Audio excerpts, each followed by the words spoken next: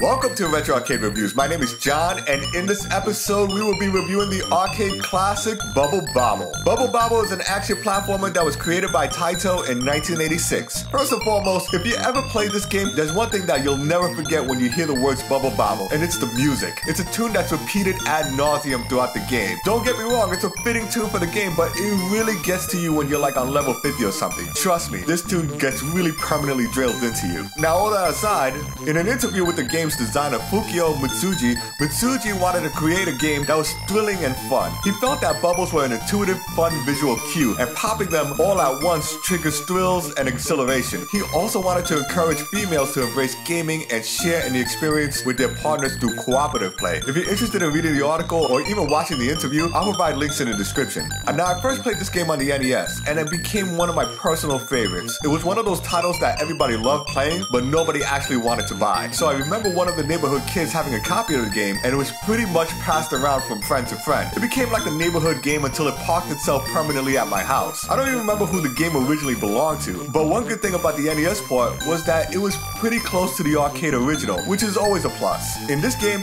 you and or a friend play as Bubby or Bobby, two brothers who were transformed into dragons and had their girlfriends kidnapped by Baron Von Blubber. Bubby and Bobby must venture deep into the cave of monsters to rescue their girlfriends from the clutches of Super Drunk, also known as Drag. You have to bubble and bobble your way through 100 stages before your final bubble down with Drag. Each stage has a certain number of enemies you have to defeat before you can progress. It can get tricky sometimes because the enemies can be hard to reach or positioned in precarious places. At your disposal, you can blow bubbles. You can gently hop on top of your bubbles to reach inaccessible places or use it to trap and eliminate enemies. If you burst multiple enemies at once, you can get better rewards and a higher score. You can also pick up magic items that can grant you special abilities. Occasionally, you can find special fire, water, or lightning bubbles that can be used against the enemies or yourself, so be careful. If you gather the letter bubbles to spell the word extend, you progress to the next stage with an extra life. Bubble Bobble was the first game to have multiple endings, and if you're playing by yourself and make it to the end, you're gonna be sorely pissed off, so